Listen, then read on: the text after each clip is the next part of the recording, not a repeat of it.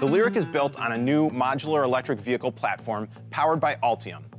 The crown jewel of the Ultium system is the battery cell itself, where our strategy is to use the fewest number of the largest cells possible.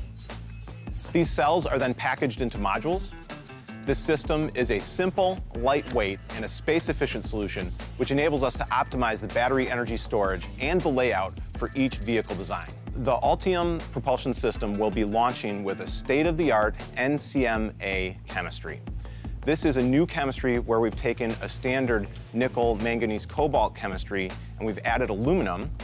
The addition of the aluminum allows us to increase the nickel content and decrease the cobalt content, which gives customers more range at lower cost. Range is critically important when selecting an EV.